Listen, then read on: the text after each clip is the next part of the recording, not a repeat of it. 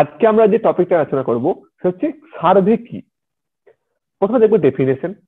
Now, surveying is the art and science of determining the relative position of various points or stations on the surface of the earth by measuring the horizontal and vertical distances, angle, and taking the details of these points, and by preparing a map or plan to any suitable scale. এই জিনিসটা আমরা পার্টে পার্টে দেখবো। প্রথম হচ্ছে horizontal distance কি, vertical distance বলতে আমরা কি বুঝি প্রত্যেকটা জিনিস আলোচনা করব, অ্যাঙ্গেল কি, আর ম্যাপ কেন তৈরি করবো, আর স্কেল কি, এই প্রত্যেকটা জিনিস আলাদা দেখি। পয়েন্ট এ আর পয়েন্ট বি, যদি দুটো পয়েন্ট দেখি, তো এখানে ফার্স্ট দেখবো হরাইজন্টাল ডিস্টেন্স। এইটা হচ্ছে হরাইজন্টাল ডিস্টেন্স। এটা কি না, হরাইজন্টাল ডিস্টেন্স হয়ে যাবে এই পার্টিকুলার পয়েন্টটা। এইটা হবে হরাইজন্টাল ডিস্টেন্স, এইটা হবে আমার ভার্টিক্যাল ডিস্টেন্স। দুটোর মাঝে যেটা হচ্ছে সেটা হবে থিটা, যেটা হবে সেটা হচ্ছে অ্যাঙ্গেল। হরাইজন্টালের জন্য আমরা করি হচ্ছে চেন সার্ভে, ভার্টিক্যাল ডিস্টেন্সের জন্য আমরা করি হচ্ছে লেভেলিং, অ্যাঙ্গেলের জন্য আমরা ইউজ করি হচ্ছে কম্পাস। প্রতিটার জন্য আলাদা তুমি চ্যাপ্টার পড়বে, সেজন্য ইউজ করি হচ্ছে কম্পাস। আর এই স্কেল কি, স্কেল বলতে কি বুঝি না, স্কেল হচ্ছে যখন তুমি এই সার্ভেটা করছো, তুমি কোনো একটা পেপারের মধ্যে সেটাকে ড্র করছো বা কোনো জায়গায় তুমি ড্র করছো, বা গ্রাউন্ডে যেটা আছে সেম সিমিলারিটি রেখে তোমাকে এখানে ড্র করতে হয়। তো এটাকে আমরা বুঝি হচ্ছে নিচে লিখবো গ্রাউন্ড ডিস্টেন্স, আর ওপরে লিখবো ম্যাপ ডিস্টেন্স। মানে যদি আমি ধরো নিচে কোন একটা 100 মিটারের জিনিসকে আমি যদি দেখাই 1 সেন্টিমিটার ইন দা ম্যাপ, তার মানে আমার স্কেল কত হলো 1 metre by 100, 1 centimetre by 100 metre. এটাকে তুমি আবার চেঞ্জ করে সেন্টিমিটার কেটে গিয়ে আমার একটা স্কেল দাঁড়াবে।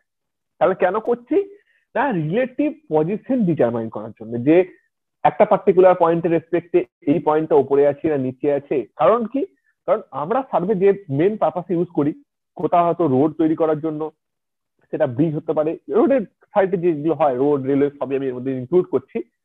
তাছাড়া যে কোথাও ওয়াটার পাইপ লাইন দিচ্ছি, তার জন্য কন্টুর চাই।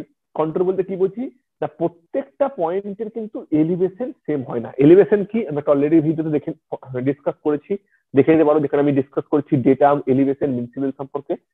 তো যে পয়েন্টের এলিভেশন সেম হয় সেই পয়েন্টগুলোকে জয়েন করলে একটা আমরা কন্টুর লাইন পাই। তো বেসিক্যালি এটা হচ্ছে সার্ভে। এবার সার্ভের অবজেক্টিভ কি, কেন আমরা সার্ভে করি? The objective of surveying is to prepare a map or plan to show the relative position of the object on the surface of the earth. The map or plan is drawn to some suitable scale, যেটা আমি আগেই বললাম। It is also shows the boundary of district, state and countries too. It features different engineering building, road, railway, dam and canal. তো কি টাইপের surveying হয় অবজেক্টিভের উপর depend করে, তার জন্য আমি একটা সেপারেট ভিডিও বানিয়েছি, সেটা তোমরা দেখে নিতে পারো। আই হোপ সমস্ত কিছু সেখান থেকে ক্লিয়ার হয়ে যাবে। নাও primary division of surveying. So we know that the shape of earth is spherical, thus the surface is obviously curved. Surveying is primarily divided into two types considering the curvature of the earth surface. একটা হচ্ছে plane surveying আর হচ্ছে geodetic surveying. মানেটা কি যদি বুঝতে চাই, আমি একটা পয়েন্টে এ তে দাঁড়িয়ে আছি, কোন একটা পয়েন্ট বি এখানে হয়তো আছে, আমি বললাম এ আর বি এর মধ্যে ডিস্টেন্স। তুমি যদি এই দুটোর মধ্যে স্ট্রেট লাইন ড্র করো, তার মানে কি করছো তুমি কিন্তু curvature of earth K consider করছো না, সেটাকে আমরা বলি প্লেন সার্ভে। দুটোই দেখাবো, ডেফিনেশন ইমেজ দেখাবো। আর যদি তুমি কার্ভেচার অফ আর্থ তুমি দেখো, তার মানে তুমি এইখান থেকে এখানে যাচ্ছ, মানে পয়েন্ট এ থেকে এখন পয়েন্ট বি তে যাচ্ছ। যখন তুমি curvature of earth K consider করছো, সেই সার্ভেটাকে আমরা বলছি জিওডেটিক সার্ভে। এবার এটা বোঝার যে কখন কোনটাকে ইউজ করব এবং কেন করব। প্রথম যদি দেখি plane survey. The plane surveying is that type of surveying in which earth surface is considered as a plane and the curvature of the earth is ignored. এটা কিন্তু সবথেকে important point, the curvature of earth is ignored. In such surveying, A line joining any two station consider to B straight line. এই point থেকে দেখালাম যে দুটোর মধ্যে ডিস্টেন্সটা হবে সেটা হবে straight line. Now, the triangle formed by any 3 point is considered as a plane triangle, and the angle of the triangle are considered as a plane angle. Normal যেমন আমরা ট্রায়াঙ্গেল তৈরি করি এরকম একটা ট্রায়াঙ্গেল তৈরি হবে 3টে পয়েন্টের মধ্যে করলে, এবং অ্যাঙ্গেল গুলো আমার প্লেন অ্যাঙ্গেলই হবে। এবার কথা হচ্ছে আমি কোথায় এই টাইপের সার্ভে ইউজ করি।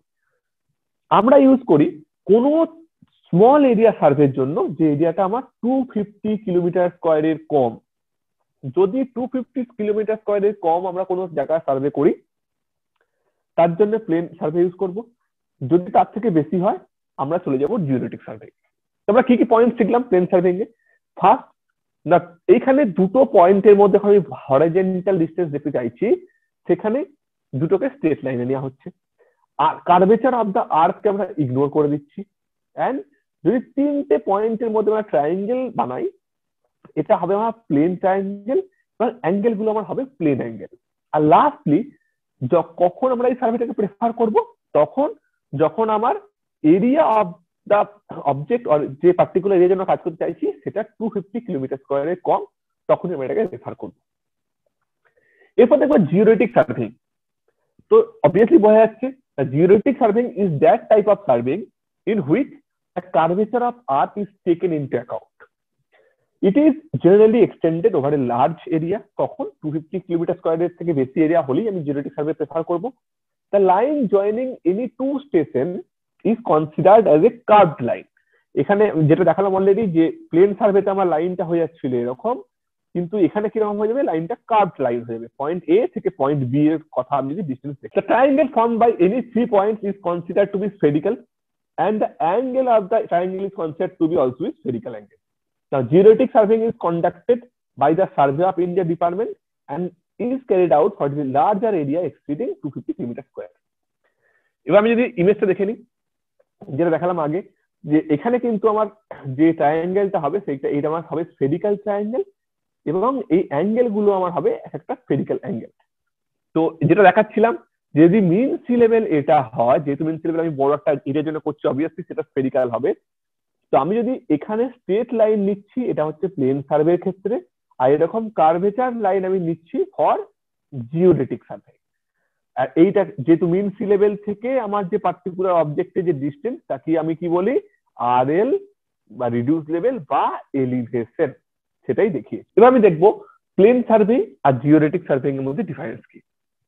The plane surveying, the earth surface is considered as a plane surface, and in geodetic surveying কি হয়? The earth surface is considered as a curved surface. Second point, the curvature of earth is ignored plane surveying এর ক্ষেত্রে, আর geodetic surveying এর ক্ষেত্রে the curvature of earth is taken into account. এখানে আমরা curvature কে consider করছি। Third point, a plane surveying এ কি হচ্ছে? Line joining any two station is considered to be straight line. R geometric সার্ভের ক্ষেত্রে কি হয়ে যাচ্ছে? the line joining any two station is considered as a spherical line. Fourth point, the triangle formed by any 3 points is considered to be as plane. R geometric সার্ভের ক্ষেত্রে কি হচ্ছে? the triangle formed by any 3 points considered as spherical. এগুলো সবই আমি already ডেফিনেশনের ক্ষেত্রে পড়িয়ে দিয়েছি। Fifth point, the angle of triangle are considered as a plane angle. R geometric সার্ভের ক্ষেত্রে অ্যাঙ্গেল হচ্ছে spherical angle. কখন ইউজ করি? 6 পয়েন্ট, যে প্লেন সার্ভে এর ক্ষেত্রে যদি কোনো এরিয়াটা স্মলার দেন 250 কিলোমিটার স্কয়ার হয় সেক্ষেত্রে প্লেন সার্ভেইং, আর যদি গ্রেটার দেন 250 কিলোমিটার স্কয়ার হয় সেক্ষেত্রে আমরা ইউজ করবো হচ্ছে জিওমেট্রিক সার্ভে।